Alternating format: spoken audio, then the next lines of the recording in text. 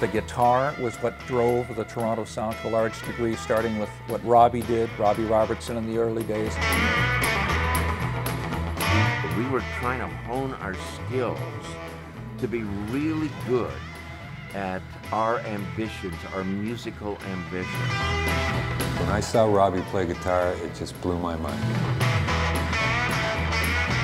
Raunchy guitar that evolved into something specifically from Toronto. You could hear a band and know they were from Toronto by the way their guitar player played. I can remember people discussing, how does Robbie Robertson make that guitar sound? There was like stories going around left and right. He would tell them, well, take a razor blade and just cut slits in your speaker like this.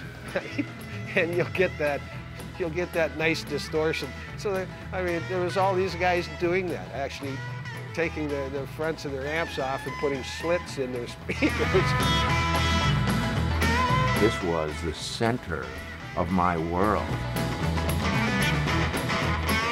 He changed the whole ballgame up here because he brought so many influences together and made it his sound. And even though there was other guitar players, other big-time guitar players who kind of had that sound, he made it Toronto's sound.